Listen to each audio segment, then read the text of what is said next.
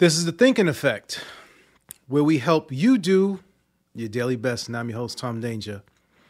3 ways to face your fears. And I always like to start with a story. I remember the first time I had to get up in front of a crowd and speak. I was probably in the 4th grade, and my teacher was Miss Marshall, and she said that she could teach me how to speak in front of a crowd. Now, the first time I got up in front of the audience, naturally, I thought, everybody is just staring at me and they're going to make fun of me. And on top of that, I used to stutter really, really bad.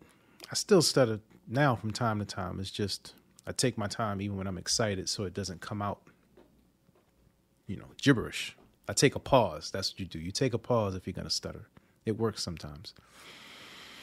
But I remember getting on the stage, and I had practiced for a while. And once I actually went through with my little speech that was only about 2 minutes, it was all right. It was all right.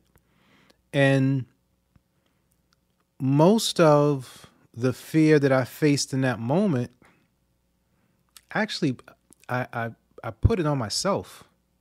It wasn't the crowd. It was me. In my mind, I was thinking that people were going to make fun of me, or people were going to judge me and say that I couldn't speak well, or I looked funny, or I sound funny, right? So I would say that one of the first ways that you can face your fears are stop judging yourself negatively. Like, that negative self-talk does you no good.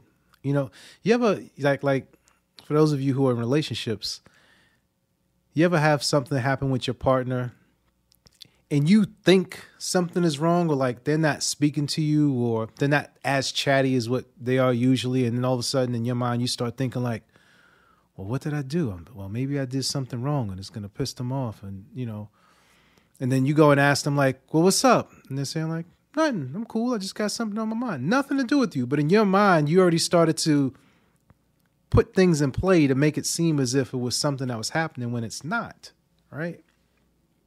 So you have to figure out how to flip that. And we move into number 2, which is you have to have positive self-talk. Now, before I got on that stage, I knew that preparation was the key. There are certain strategies that you can use from when you're speaking publicly, taking a pause, not looking directly at the audience, but looking at the back of the audience, like looking at the back of the wall, or one person all the way in the back. This way it looks as if you're communicating with different people in the crowd. Ways that you can position your hand in your pocket or hold something to sort of offset that nervousness or fear. There's certain things that you can do, but more than anything, you have to tell yourself that you can do it. You can do it. You got this. Every morning, just tell yourself in the mirror, you got this. Today is going to be a great day. I know it sounds cliche, but I'm telling you, it works. It will help you with your fears. I'm going to get through this. You can get through this. You can make it. Okay? Get in the habit of giving yourself positive talk.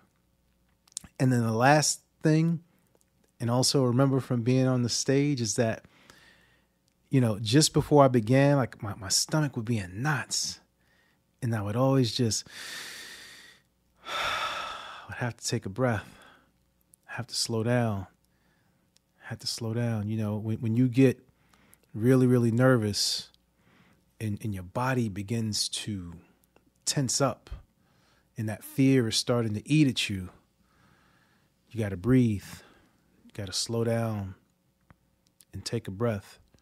Now, is this to say that this can be applied to everything? I would honestly say yes, because most things in life are more crucial in our minds when we think about it and how we think about it than what it is in reality. Your mind can create your reality. So if you can stop with the negative talk and counter that with positive talk, And when you are in a fearful situation, take a moment and breathe and express yourself. I'm not saying something wild like if a dog is chasing you. No, get out the way, like fight or flight, right? We're talking where you have the ability to control what you say and how you respond in a particular environment. I would like to hear what subjects you would like for us to talk about next. Drop us a line, leave us a comment. This is The Thinking Effect, where we help you do your daily best.